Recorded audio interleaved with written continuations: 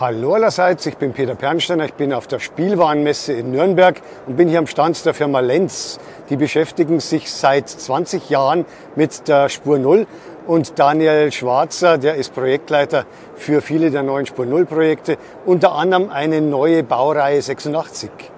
Ja, herzlich willkommen hier bei uns am Stand. Genau, als erstes möchte ich Ihnen gerne die neue Baureihe 86 von uns vorstellen. Das Besondere an der Lok wird sein, dass sie erstmalig als Vollmetalllok, also das heißt ein Zinkdruckguss und mit Messing-Anbauteilen ausgestattet sein wird. Sie sehen hier, das Modell ist auch schon zwar noch ein erstes Muster, aber lässt sich schon fahren. Die übrigen Funktionen, die später natürlich im fertigen Modell vorhanden sein werden, wie Rauchgenerator, Licht und Sound, können wir hier jetzt aktuell leider noch nicht vorführen, aber Sie sehen zumindest schon mal die ersten bewegten Bilder von der Baureihe 86. Es geht also in großen Schritten bei dem Projekt voran. Und wird, denke ich, ein spannendes neues Projekt werden von uns, was auch schon viel Anklang gefunden hat bei unseren Kunden. Und ja, wir freuen uns darauf, das Modell im Laufe des Jahres dann an die Kundschaft ausliefern zu können. Das heißt, noch kleine Anlaufprobleme, ist halt eines der allerersten Muster. Genau, also die Elektronik, die hier drin ist auch wirklich genau so frisch aus unserer Elektronikentwicklung. Wir haben noch ein zweites Muster, das musste allerdings in Gießen verbleiben, damit auch der weitere Projektablauf da nicht ins Stocken gerät und wir auch wirklich zeitnah dann ein fertiges Produkt präsentieren können. Wann wird die ungefähr zur Auslieferung kommen? Also wir hoffen noch im Laufe des Jahres. Was heißt wir hoffen? Wir hoffen nicht, sondern wir planen im Laufe des Jahres. Also Sommer, Herbst 2024? Ja, also wir reden definitiv von der zweiten Hälfte des Jahres. Ich denke Richtung Herbst.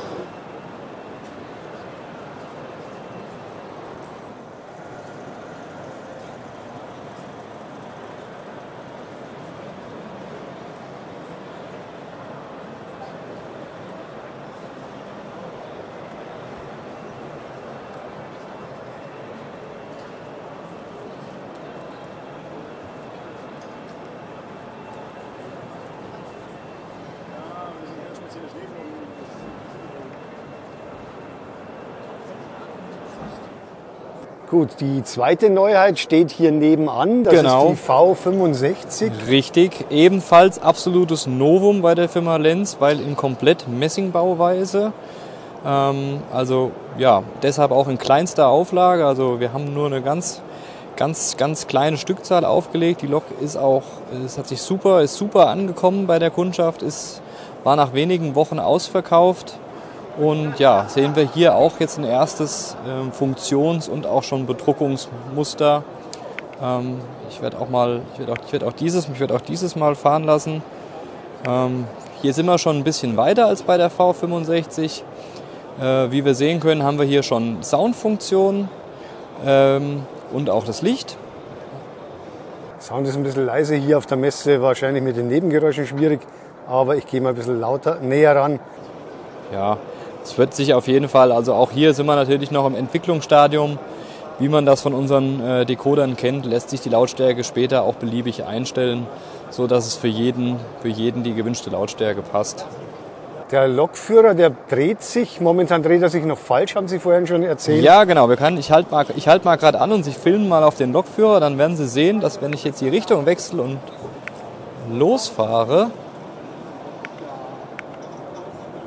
dass der einmal dreht um 180 Grad.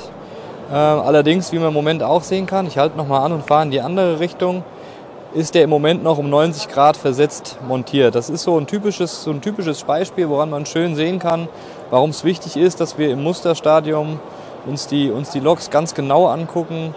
Das ist jetzt noch überhaupt kein Problem, das kann man dem Lieferanten mitteilen und dann ist das bis zur Serienfertigung auch behoben.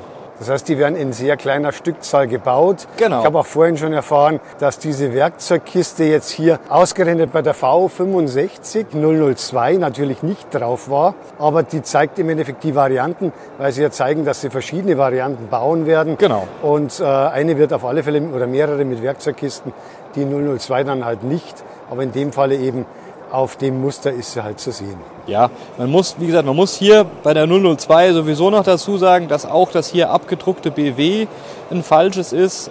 Das ist ein neuer Hersteller für uns und das ist wirklich das allererste Modell, was mit einer vollständigen Bedruckung kam.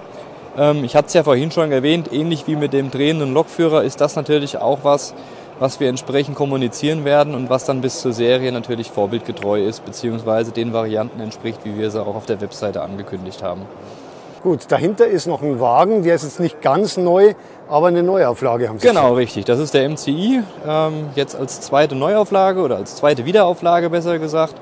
Kommt in 5 verschiedenen Varianten und ist auch aktuell schon auf dem Seeweg zu uns. Also wir rechnen damit, dass wir da so, kommt jetzt im Moment ein bisschen an, wir haben aktuell etwas längere Schiffswege. Wir gehen davon aus, so im März werden sich die MCIs dann auch in Auslieferung befinden an unsere Kundschaft. Und das ist jetzt eine reine Kunststoffbauweise, Kunststoff-Druckguss?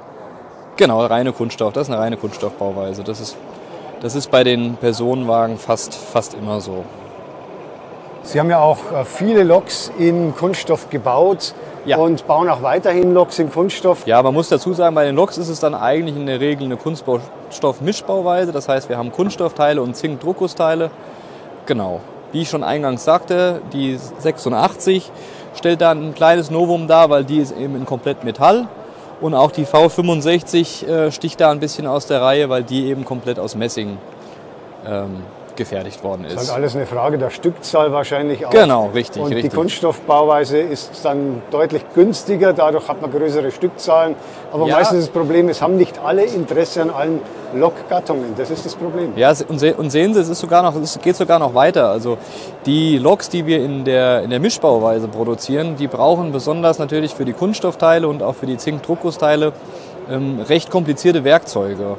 Und da muss man ganz klar sagen, das lohnt sich nur für Modelle, wo wir eine große Stückzahl verkaufen können, schon in der ersten Auflage und im besten Fall natürlich auch mit einer Wiederauflage noch mehr Loks von dem gleichen Typ dann verkaufen können. Bei Messing ist das ein bisschen anders. Das ist auch der Grund dafür, warum da die Auflage wesentlich geringer ist. Da kann im Endeffekt jedes Modell individuell gefertigt werden, weil es komplett in Handarbeit entsteht. Dadurch ist aber natürlich auch der Produktionspreis pro Lok etwas höher, aber man kann eben super auf, ja, ich sag mal, kleine, feine Detailunterschiede eingehen, die man dann entsprechend umsetzen kann, wo sich vielleicht bei der Zinkdruckguss oder beziehungsweise bei der Mischbauweise einfach so die Stückzahlen nicht ergeben würden, dass sich das lohnt, da ein neues Werkzeug für zu machen, um jetzt vielleicht genau die eine Variante vorbildgetreu abzubilden. Und in der Kunststoff-Mischbauweise haben wir auch eine Neuheit, da gibt es einen Rangiertraktor. Jawohl. Der jetzt hier schon versteckt ist. Und der jetzt auch gleich zum Einsatz kommt. Genau. Und zwar ist das unsere neue Deutz KG 230. Hier jetzt in der Ausführung der Deutschen Bundespost. Wie Sie sehen und hören können, auch schon mit Licht und Sound versehen.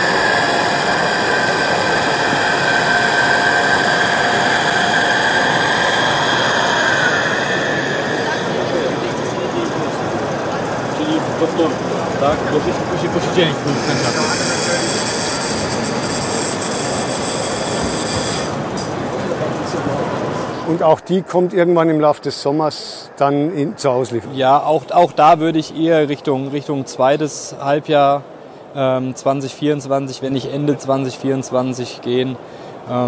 Ja.